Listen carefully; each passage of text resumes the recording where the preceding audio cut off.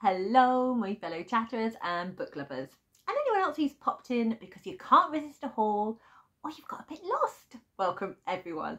I'm Chatty and welcome to my channel Chatty My Chatter, where I'm going to be chatting away madly about my autumn book haul.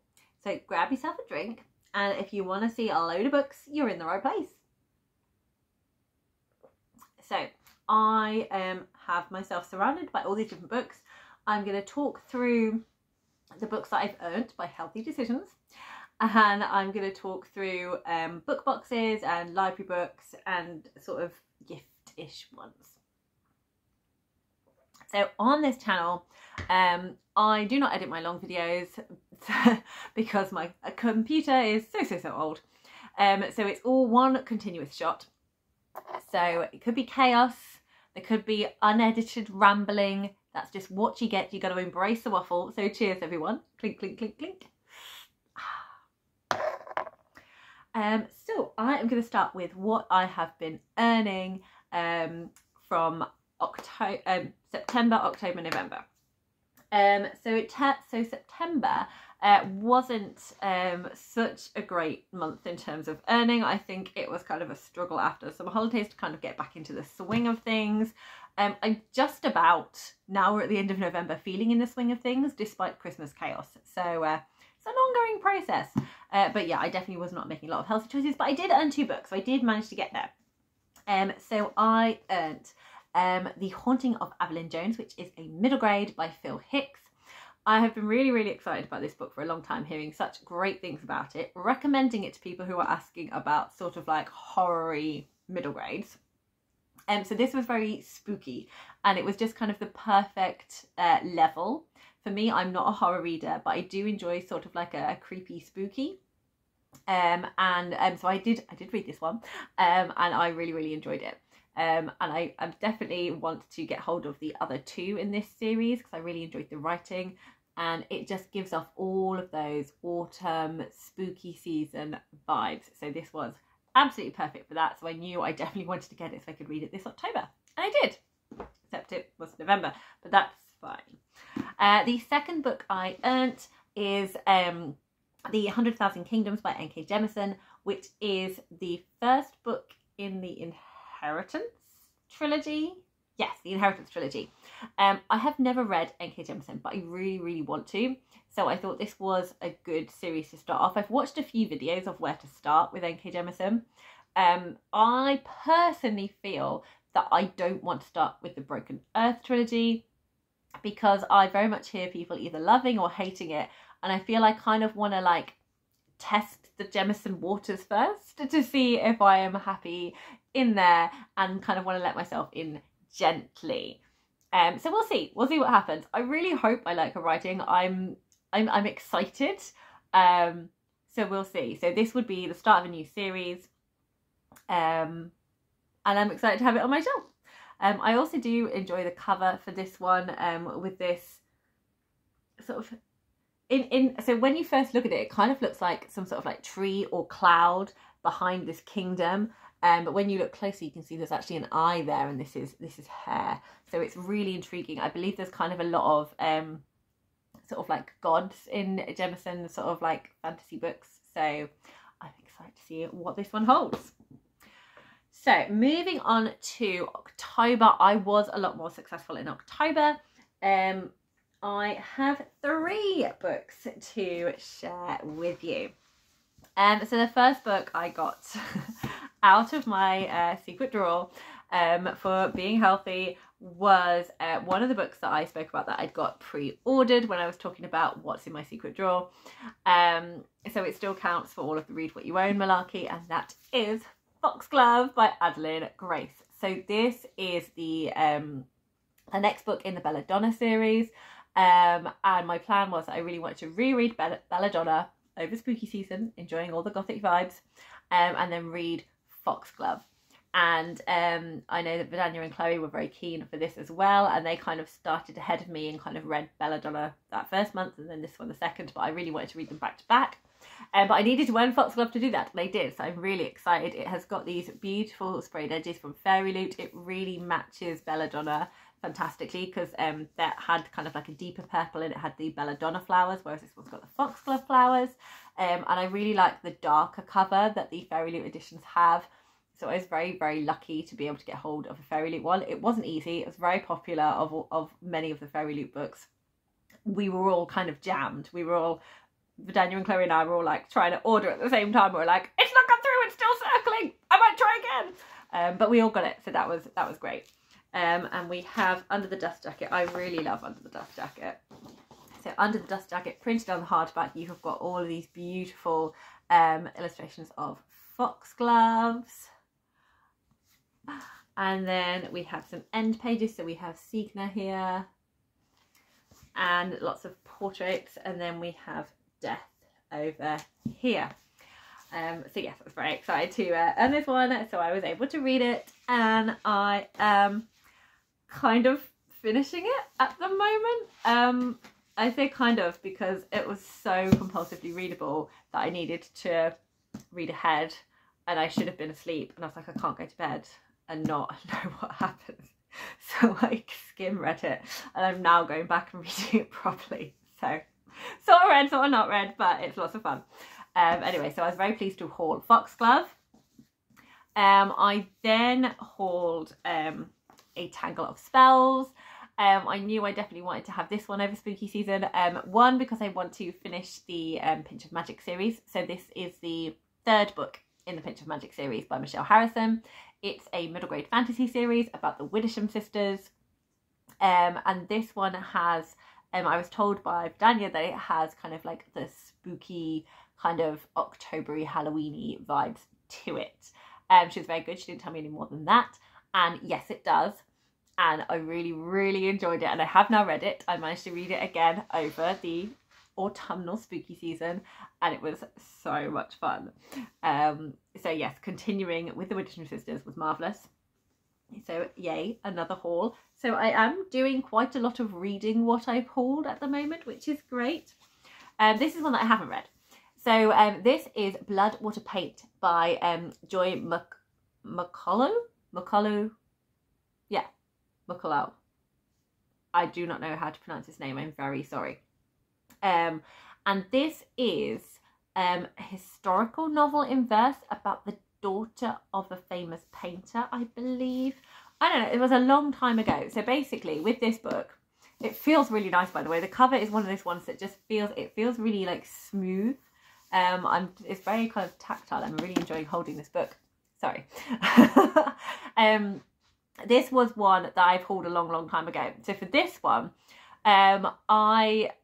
this was like the first book I hauled where I wasn't sure what I wanted to haul after that, because I'd got a lot of the spooky things that I wanted out from under my bed. So I kind of wanted a surprise. So this was the first book I put on a little spinning wheel, and I made sure I had a mixture of adult, YA and middle grade, and a mixture of newer books that I've got under my bed and older books that I've got under my bed. So this is very much an older one. I was watching Olivia's Catastrophes channel, and she was talking about novels in verse, and she mentioned this one, and I thought this sounded brilliant. I think it's got feminist themes in here. I love novels in verse. The way Olivia was talking about it made me really want to pick it up, so I did. And finally, it is on my shelf, so I may well be able to pick it up and read it at some point. So we will see when that is, and I'm very excited to do so. I don't know if it tells. Oh, 1610. Yeah. So yeah, it's set in 1610 in Rome. So there we go. Definitely historical. Awesome. Glad I've cleared that up for myself. All of these books, I will be linking their Storygraph links, so you can go and see an actual synopsis instead of my rambling, which you may prefer, because the rambles are here. Rambly. Sorry, talking a lot. Need a tea break. Okay, on to November. So in November, I once again deployed my little spinning wheel. So all of the books in November now, I used the wheel to spin to choose what I was going to be hauling. And I was very excited when this one came up, because I was really hoping that I could put it into my December TBR. And it is Sophie Anderson's The Castle of Tangled Magic. This is, again, a middle grade. It is a Slavic folk tale. I loved Sophie Anderson's other two books I read, which is House of Chicken Legs and The Girl Who Speaks Bear.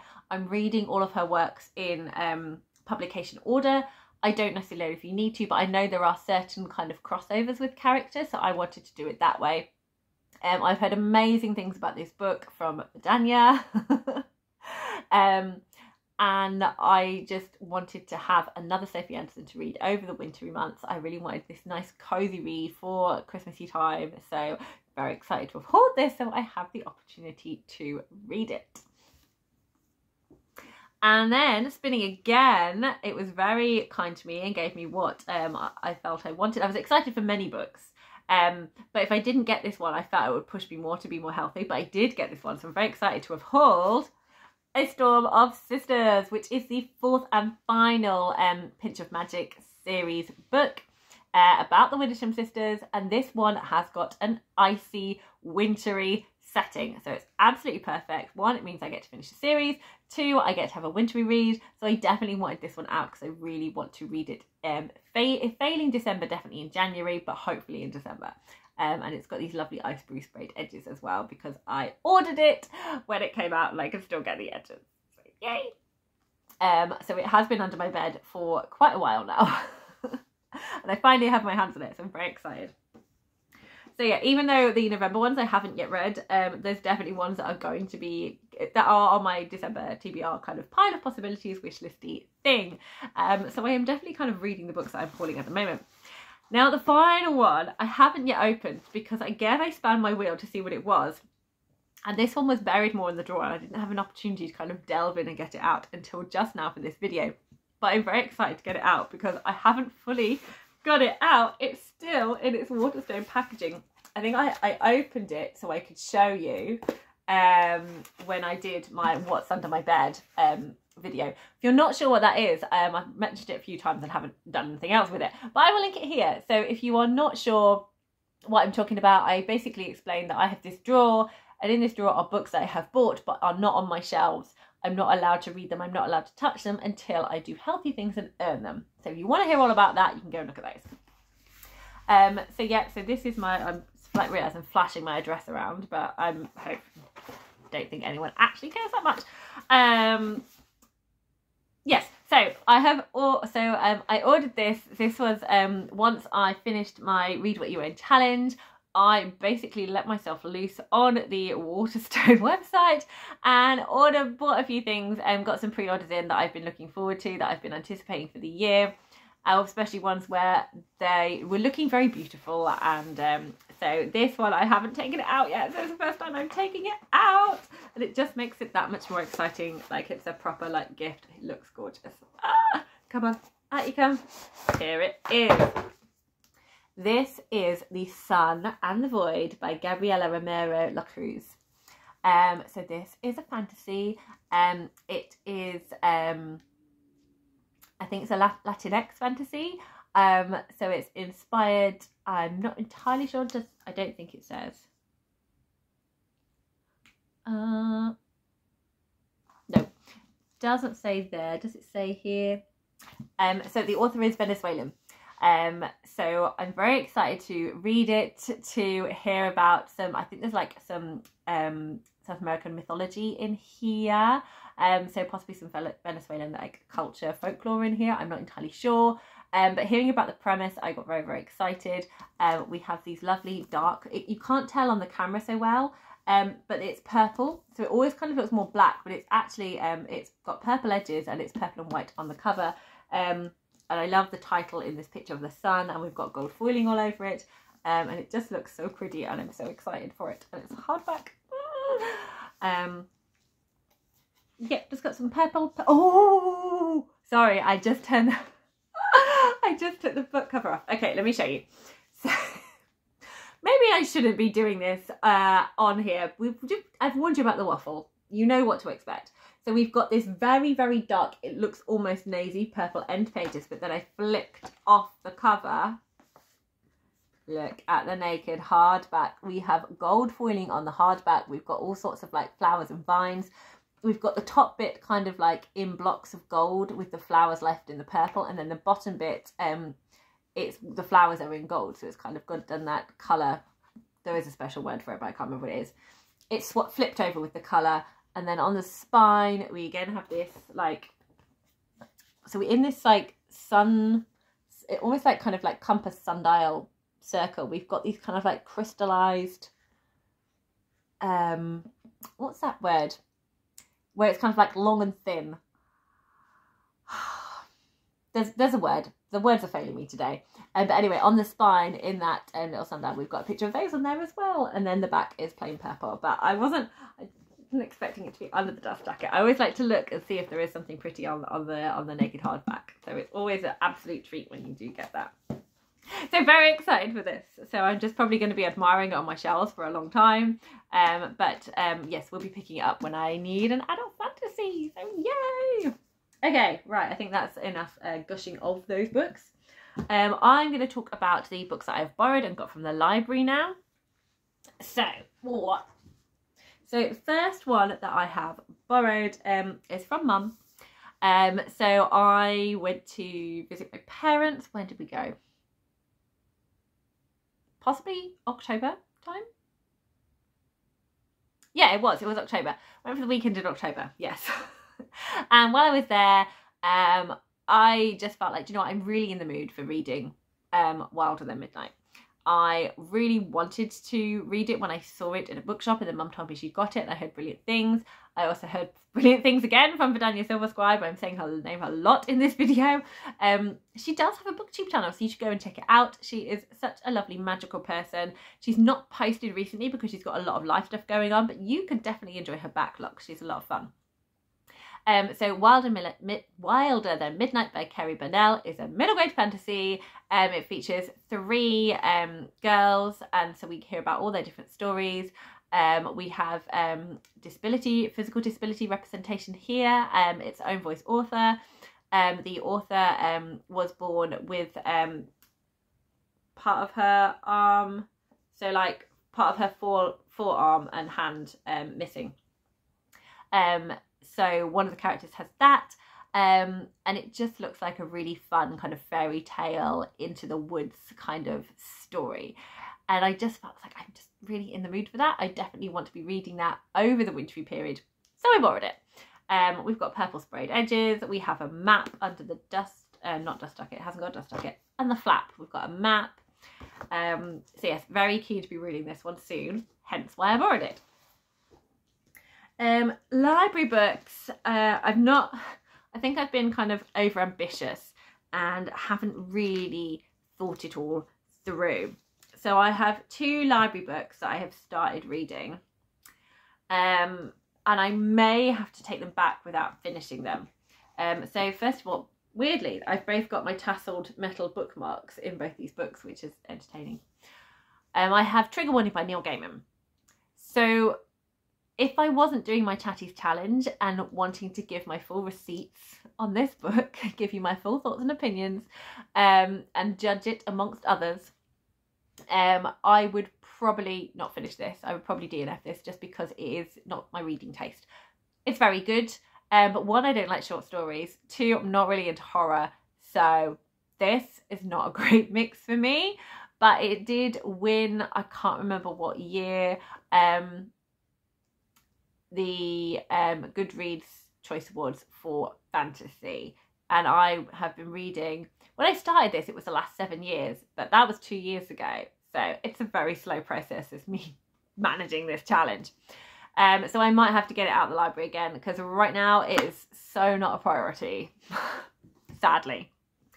And another one, for a very, very different reason, I may be taking back to the library without finishing, is The Secret of Haven Point by Lisette Alton.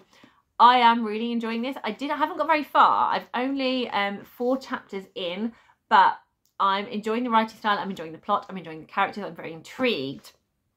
However, this is set by the sea with a lighthouse and mermaids, and it feels sort of more summery. And I started reading this at the end of September, and if I could have finished it in September, then I would definitely have read it. But we got to October and I was involved in 4 different readathons. I really wanted to be reading more spooky books, so I kind of put this on the shelf to kind of read other ones, because when I read this I really want to give it my full time and attention, because I really feel I'm going to love it. I'm very excited about it. I think the premise sounds brilliant and I'm enjoying what I've read so far, so I want it to have its real moment to shine. So I haven't picked it up since September, and I don't think I can keep renewing it. I think I am going to have to give it back in. But if I get it out again, then that's good for the author, that the library has more people wanting the book. I may end up getting hold of a physical copy myself. We will see. I don't know. And then I have got 2 here that I got for Black Aweenathon. So I have Fable House by E.L. Norrie, which I have read. And once I've done my November stats, it will be going back to the library. So this is a middle grade fantasy. I wasn't sure if it was a mystery, if it was going to be spooky. It has sort of spooky elements, but I'd say it's more kind of like portal fantasy / magical realism. But it has kind of like spooky-ish vibes, and not so much as a mystery as I thought there was going to be. But it still worked. It still worked for the prompts that I needed. So that's good. And her name is Night by Yasmin Ango. I really want to read this. I heard Nicole from Dusty Booksniffer talking about how good this was. I've seen it a few times in my library and I've been meaning to pick it up. And I did pick it up for Black Aweenathon and I felt ready to read it. But there was not enough days in that month. I had a load of buddy reads, so I put buddy reads first. And it just kind of hasn't happened. I'm also doing the Read What You Own challenge, and library books do not count. So it just massively slipped down the list and I just don't think it's its time. So I will get it out again. I'm not sure when. But I definitely do want to read this. Okay, I think we are on to... I'm going to talk about books that are sort of gifts. So the sort of gifts, just before I started the Read What You Own challenge, I went into a charity shop to drop off a load of books I was unhauling. And in the charity shop, I saw things that I could not walk away from. And that was Jade War and Jade Legacy by Fonda Lee. I have heard such amazing things about the Greenbone saga. It's fantasy with Japanese mafia. And I really, really want to read it. It sounds awesome. I think it's kind of generational. But just hearing people talk about it, I'm just so keen to read it. But I didn't have any of the books, so my series focus are kind of on ones where I've at least got one of the book is kind of what I'm thinking of starting next. So this was not on my radar. But when I go to charity shops, I do not expect to find books that I'm really, really excited about. It's more, I might get lucky with a middle grade, or it might be the more of a contemporary book or a classic book that I see in there. I don't expect to find fantasy in there. So seeing this was amazing, and they're in really nice condition. And they were £2 each. And I would have at some point paid bookshop prices. So these would have been like £10. So I needed to do them. And I have given myself a free pass. If I go into a bookshop and I see Jade City, because I don't have that one, I would allow myself to buy that without feeling bad for the Read What You Own challenge. But I haven't. I haven't been going into bookshops, to be fair, because temptation. But yes, so excited to have got these, and I just put them straight on my shelves because I was counting the books anyway. I was like, there's not even any room under my bed. I'd got rid of some books, there was space on my shelf. Being as I don't have the Jade City, they just kind of sit under my bed for a long time. So I kind of felt that I'll just find Jade City somehow and I will start reading the series. So that's kind of like a gift, like a pre-Read What You Own little book splurge. The next one Olivia from Olivia's Catastrophe was getting rid of, she was unhauling some non-fiction, and she very kindly asked if I would like one, and she sent me My Lady Parts by Doon McKin. Here we go. I'm gonna butcher another name now. McKinchin. I'm going with McKinchin. Apologies if that is not how you say it. And this is all a kind of like about the perceived character and the part that a woman can play. So this is kind of about Doon reflecting on like her acting career and things she was offered, and kind of feminism. So it just sounds really, really interesting, and will be joining my pile of feminist non-fiction that I have not yet finished a book from. So I have got 2 other books, feminist non-fiction books, and I still haven't read them. So it's going to join those, and it will at some point get read. So thank you very much, Olivia, for sending that to me. Yeah, I have definitely discovered that I'm very happy to read non-fiction in the kind of beginning of the year, but like once we got to September, once we went past September, I suddenly just did not feel like I had a non-fiction audiobook, and I just didn't want to listen to it. I just felt like my brain just didn't want information right now. It doesn't want to be thinking about facts. It wants to escape to Storylands, and have emotional tie-ins, and cozy times. So I wanted gripping plots, characters, cozy times, emotions, and all of that. So non-fiction, I think I will be picking up again more once we start heading into spring, because I've discovered I'm a massively seasonal reader, and I'm fine with that. That is okay. I think this tea is cold now. It's cold now, so we're done with the tea, unless I pause and go and warm it up. But I've only got 1 pile left, so I think I'm just going to crack on. So the final one to talk about are my book boxes. So I get 2. I do the Shelter Book Club box, which I find funny calling a box. It's not a box, it's an envelope. You get a book in the post. So I did briefly mention this in when I was doing my physical TBR. It just came in. So this counts for the Read What You Own challenge, because it just came in before I started, so it made up the numbers in my physical TBR. So this is The Selfless Act of Breathing by J.J. Bowler. This is definitely going to be a challenge book for me. It is not the kind of genre that I usually go for. It sounds like it's going to be kind of like quite reflective, sort of like an emotional slice of life-ish style. But it is about identity. I do enjoy stories about identity. I'm definitely going to give it a go. I might surprise myself, but I don't feel that this is going to be a match for me, but we will see. We will see where we go. The second one is also slightly out of my comfort zone, but it's one that I knew. So this is the Shelterbox one they sent out most recently, so it will not fit into the Read What You Own challenge. So if I read it, it would not count because it's not been clocked on my physical TBR. But it is Mexican Gothic by Sylvia Maria Garcia.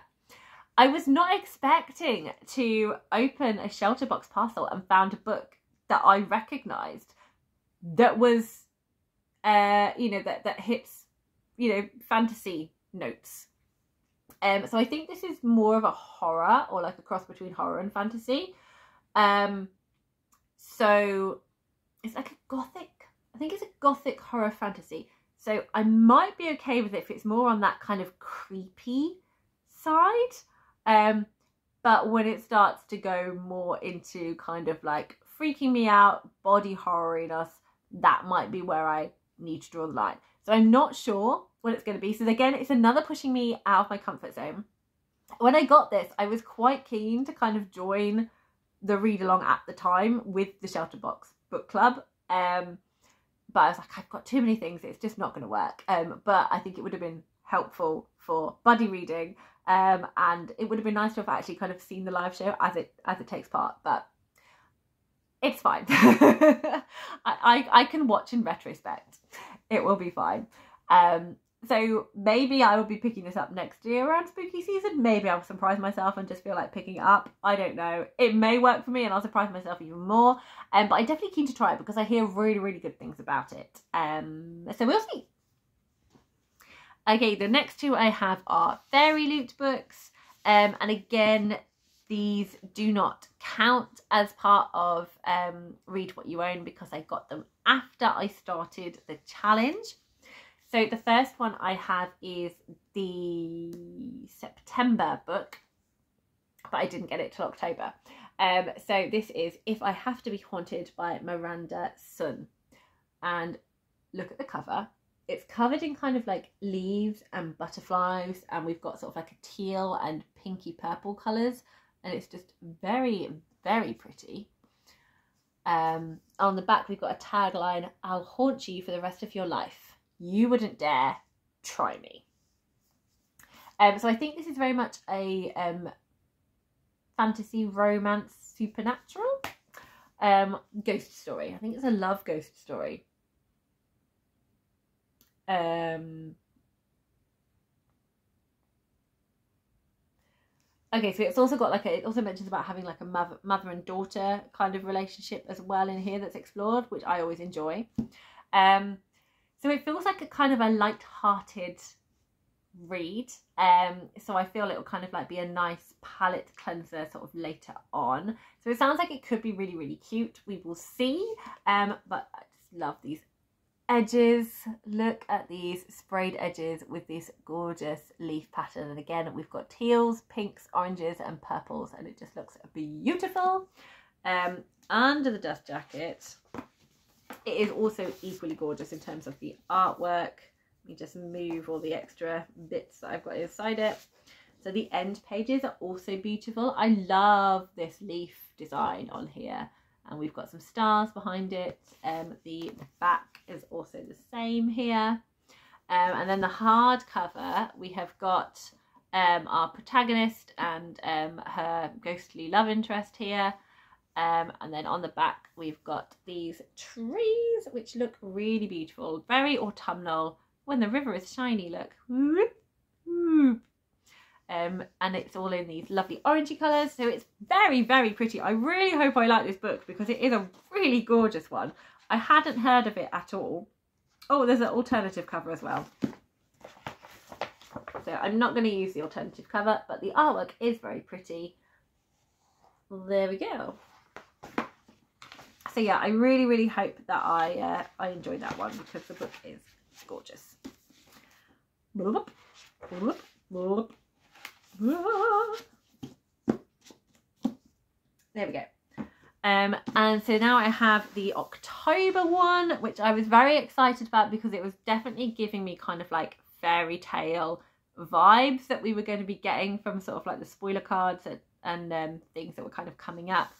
And it definitely is. So this is what we got for October. It is The Forest Grimm by Catherine Purdle.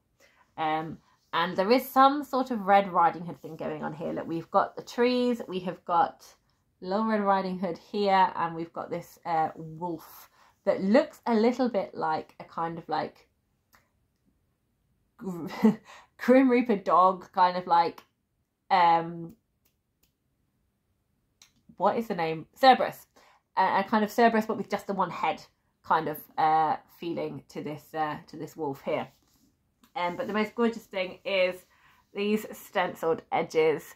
We have got Red Riding Hood right at the bottom. We've got this misty kind of foresty pine things. We've got a wolf, and then we've got the dark starry night sky, and it is just beautiful. And under the dust jacket is equally as fun. We have, it looks like such an old storybook, look. So we've got this kind of wood, it's kind of this brown, and the way we've got the silver foiling on the top, it looks like it's a piece of wood. And then we've got ornate silver kind of like, it looks like the metalwork on it. And there's the spine with more of the same. And then on the back here we have some toadstools. Who doesn't love toadstools? So that is very exciting. Oh, I didn't show you the back cover here. We've got the tagline on this one of, "Tell me again, Grandmere, the story of how I die." And then we've got Red Riding Hood in the forest, and we've got this really fun artwork where the trees and kind of the shapes of them are starting to have kind of like, you kind of see like wolfy outlines around them as well, which is really cool. There's also an alternative cover on this one as well. I like it as an alternative, but again, I wouldn't be using that one because I like the foresty feeling. But this one, it's kind of got that brown kind of woodcut feel to it, like the Naked hardback has. So it's very kind of creepy Red Riding Hood. So this also looks really fun. So we'll see. Oh, on the end pages we have Red Riding Hood going through the forest, and we have whoever this character is here. Could be a love interest, I don't know. I really love the forest of the artwork on these. But the character art looks too pretty. They just look very kind of clean. They look too clean and pretty for my personal tastes. But there we go. So yeah, excited for that one as well. And I haven't got the November Fairy Loot, nor will I be getting the December one because I've just paused it for a couple of months. Just because I can. And I'll be picking it up again in January. Just I have so many, like it's a YA fantasy thing, and I love the books. I think they're beautiful. But I felt I needed just a little, not so many. But I can't. But I still love having the surprise. And there's some absolute gems that I wouldn't have picked up if I didn't get this book box. And they are just such gorgeous works of art that I still love it and want to keep going. But I just need a little pause. Just pause for a moment. So there we go. That is all of my autumn haul. Do let me know what have been some exciting books that you have added to your collection, whether that is on Kindle or physical books, or if you have recently been getting things out of the library. I would really love to know. And yeah, I'm excited to be getting stuck into some of these and be starting my December reads very soon. Thank you so much for watching. Feel free to comment on any of the books. That would be really nice because I do love a chat. Happy reading, everyone.